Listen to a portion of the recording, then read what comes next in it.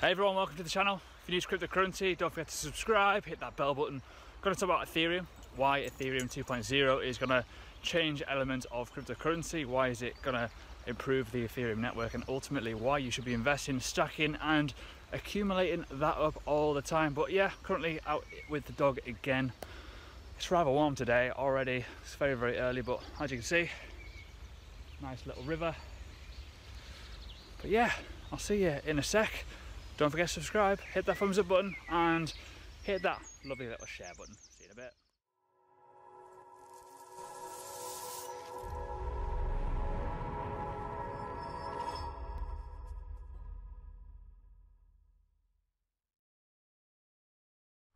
Hey, welcome to the channel.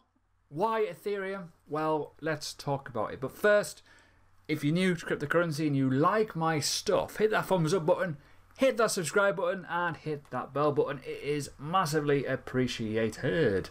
Now, we are looking at a chart. I'm not going to go too technical because technical analysis can be a bit of a mind-boggling experience for a lot of people.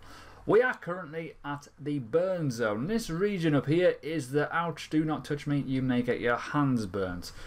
Usually the FOMO realm of the industry. Now, pulled back a little bit nicely and we've gone again. There's a pullback potentially coming as well. But FOMO is a new art industry. It is the dark art. It creates any price pump. It creates a lot of disgusting behavior in the market because people just FOMO. And people get burned from it. So when you're looking at any sort of coin investment, try and see where we could end up. Now, personally, your entry point could have been yesterday, but ideally I think we will retrace at some point. The MACD's crossing down, the momentum's coming off a little bit. What goes up does come down. Markets go up and down every single day. We know that they do this every day. Doesn't look like it on there, but if you go to a short time frame, it does it. You need to act on it. You need to discover that, well, what goes up does come down. And you can look at the 4-hour time frame. Oh, hello. What was up? 277. FOMO, FOMO, FOMO. Bye. So look at that. Always consider your entry points.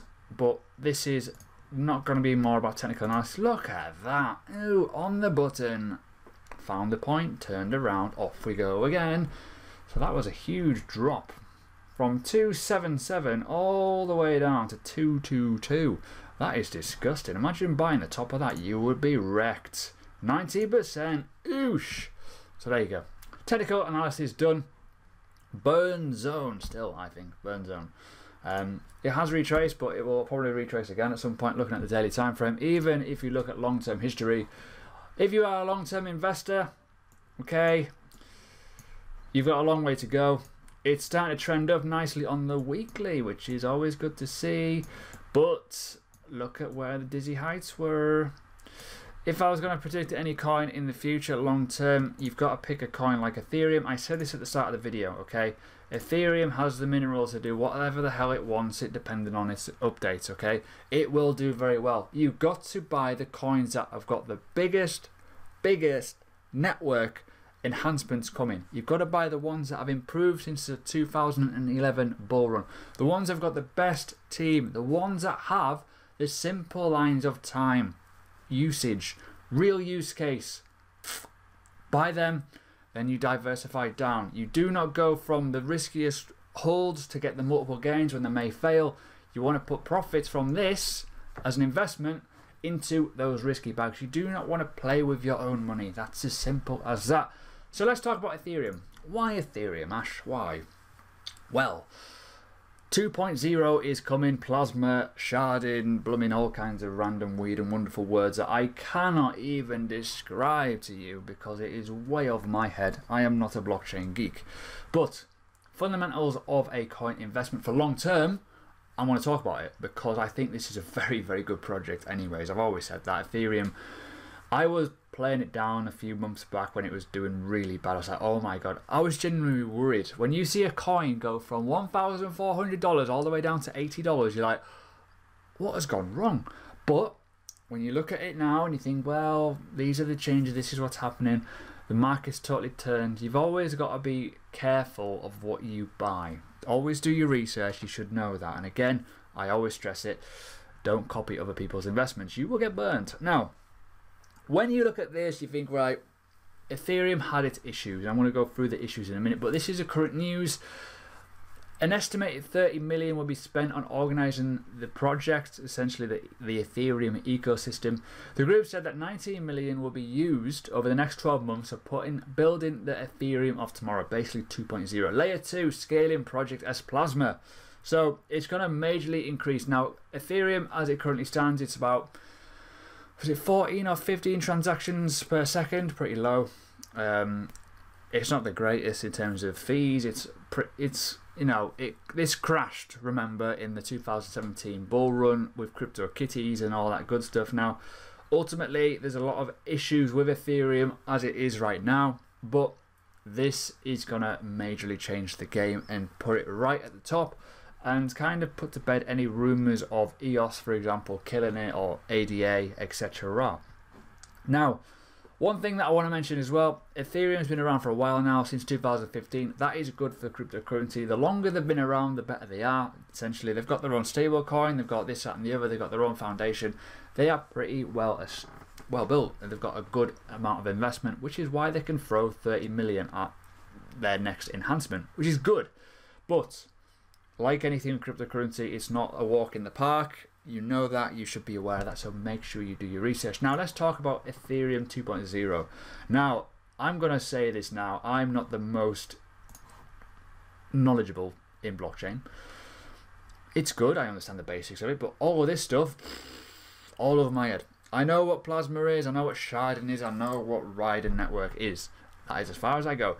So, in terms of what Ethereum was, I'm going to go through, at the bottom of the article, it's got issues. So we're going to go through the issues first, and then we're going to go through the solutions, which makes more sense. So, I already said before, CryptoKitties killed it, and that was due to scalability. Ethereum had a very big bottleneck at that period where the ICO market was astronomically huge. I can pick any coin that was out from 2017 up to 2018, it would have just went nuts, especially the ERC20 tokens, the Ethereum based LED tokens. Now, the fundamentals of that was simple. All the transactions going through the network, buying, selling, trading, etc. But also you had people using the Ethereum network to send fees into these ICOs. It was incredible. The fees were astronomical. You had to pay so much gas to do it. It was awful. But the scalability was a real big problem. It couldn't handle it. It couldn't handle the smart contracts, the dApps. It was very slow, sluggish. Even the financial transactions were getting very expensive. And when the CryptoKitties came out, people wanted to buy these electronic kitties with Ethereum. I don't know why, it just happened. It was like, oh my god, this is amazing. And honestly, it just went bang. It went bang. $30, $40 per transaction for Ethereum. Wow. It totally congested and broke the whole network. It just stopped. It just went, nah. I'm having a day off, guys. Sod this. And it just, horrible. So, one big problem needed to be solved, and this is one big problem going to be solved. Cool. A solution for the difficulty bomb. The difficulty bomb is the same way as handling the mining issues with proof of work. Proof of stake is now the preferred option for Ethereum. They've swapped over, and that will be coming live in the next couple of months, whenever that may be. But when you look at Bitcoin, when you look at the previous Ethereum networks, essentially the longer they go on, the difficulty network adjusts due to cryptography, and that will create price increase of production, essentially making the process happen. It's going to more electricity, basically more power, bigger units, bigger cooling systems, hotter machines.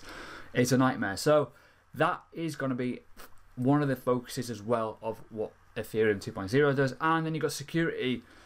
They've been hacked in the past. Ethereum Classic was the original Ethereum chain, hence why it's still there. They've been hacked, so fundamentals are always going to be different. Now, Ethereum 2.0 solutions. So let's go proof of stake. I've already said it. Solutions such as Beacon and Casper refer to switching how Ethereum is mined. This will make it more secure. It will make it less costly to do it in terms of the miners, making it better for the difficulty adjustment, allowing people to mine, allowing people to allow the system to work uninterrupted, cheaper, etc.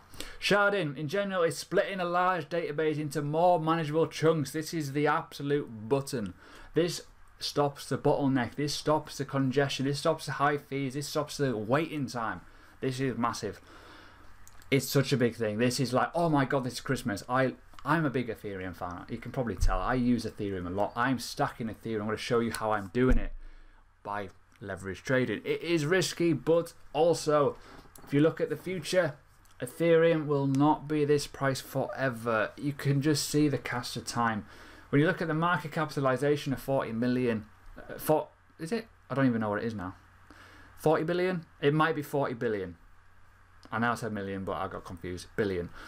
Market capitalization, that will probably most likely go up in price over time, especially when Ethereum 2.0 is fully operational and it has a lot more dApps using it in a much better way. So sharding is going to be one of the main elements of scalability and transaction speed, making it a lot better. You got eWASM, whatever that is.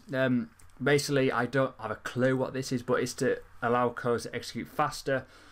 You know, the virtual machine essentially, because Ethereum is just a virtual computer that allows you to host dApps on it. But I've already said I'm not the biggest blockchain geek. Plasma.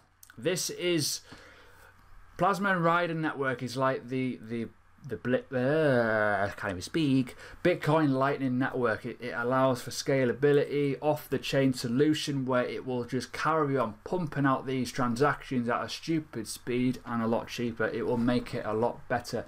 So it doesn't have to be always on the chain. Even though there's sharding, you can have off-the-chain stuff as well. So it makes it much better.